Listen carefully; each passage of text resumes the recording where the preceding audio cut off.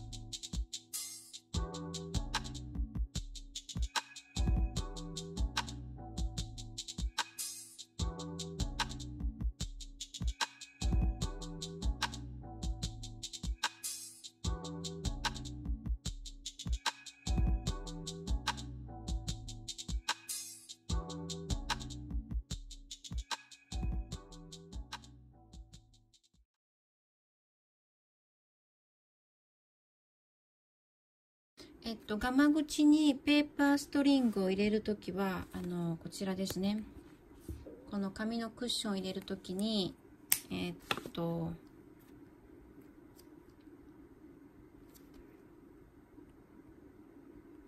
ここからこう入れて、で、ここでまずグリップして、そのままつないで入れて、ここでグリップして、ずーっと来て、ここでグリップして、ここでグリップして、で、この辺りで隠すと多分うまくいくと思います。So when you use paper string, this one, start in the middle and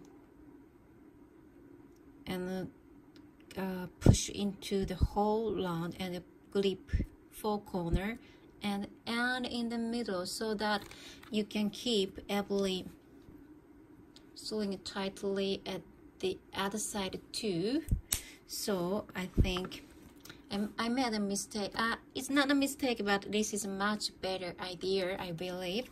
So if you try this project, please start in the middle and end in the middle, please.